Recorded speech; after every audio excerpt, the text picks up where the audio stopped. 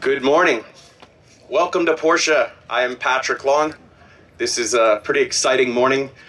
I'm excited to be joined by two special guests. Our first guest, the father of the GT3, director of Model Line at Porsche, the GT Model Lines, Andreas Perninger. Andreas, come on up. Very slippery. Good morning. Good morning, everybody. Hi, Pat. Welcome to California. How are you doing? Doing great. It's been a couple days since we released the car online. This is the first time we're going to see this thing in the flesh. Yes. Tell us a little bit about it. Well, this car means a lot to me.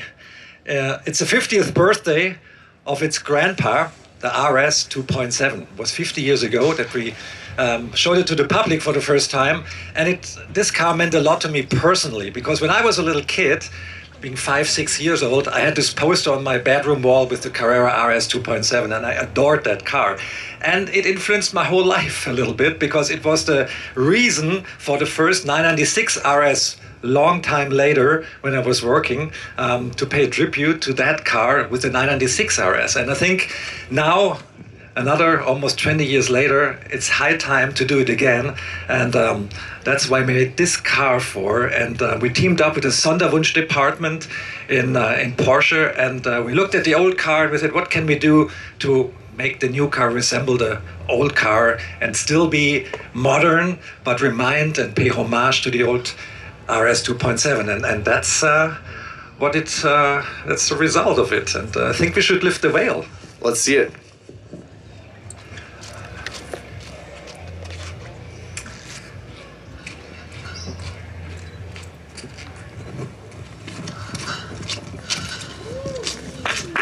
Ta-da!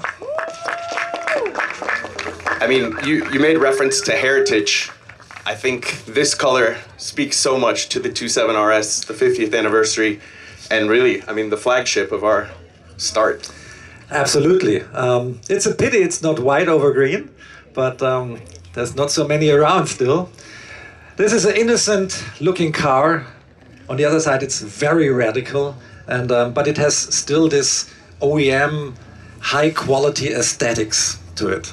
And to me, it looks very much like the old car from the livery, pure white, an innocent pure white, the Python green livery, the decals on the side, and it's just it's something I could look at the whole time. It was one of the most challenging projects we ever had.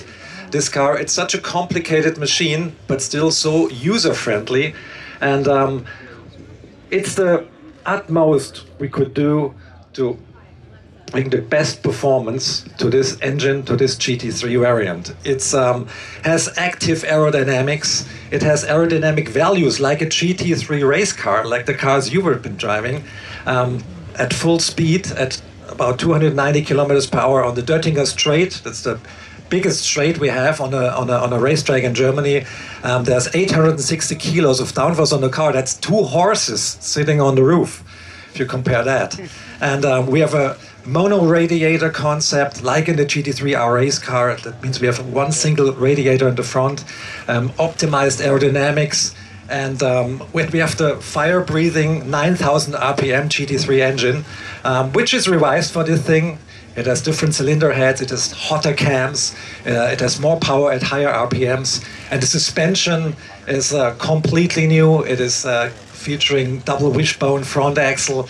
It is featuring foiled-like, wing-like wishbones and control arms, so producing additional downforce. And that was a talk of the town, the wing. It's the father of all wings with a wonderful 911 attached to it.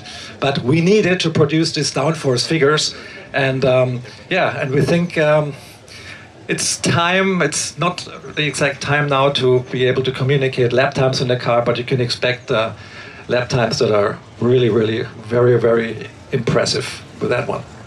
I'm looking forward to getting my hands on it. Kel Gruner, president of Porsche Cars North America, please join us.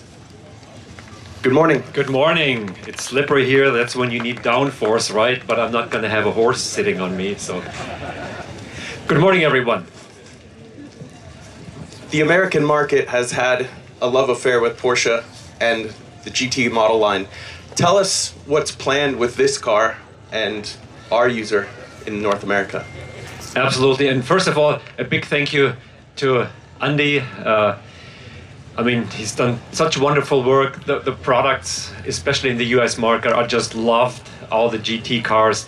Great job from the team in Flacht and in Weissach. And I know how much passion they have for those cars. And you can feel that passion when you drive the car, when you see it.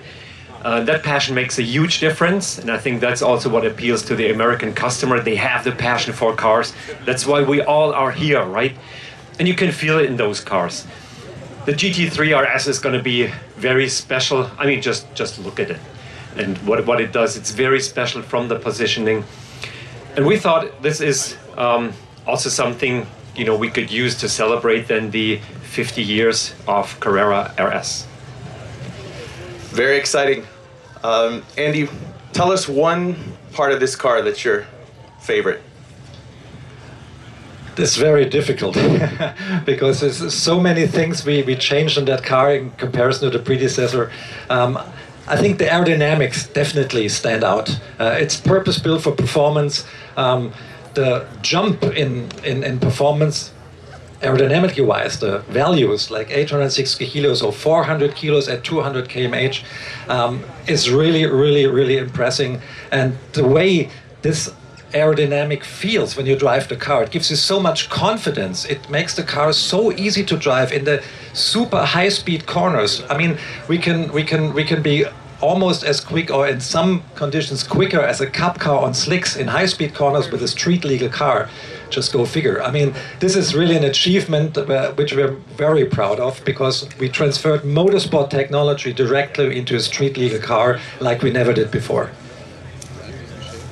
Kel, everybody wants to know when, what is coming, how can I get one?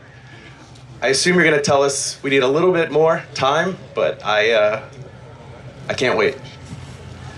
That's an excellent question. Now we have the attention of everyone here. Oh, yeah.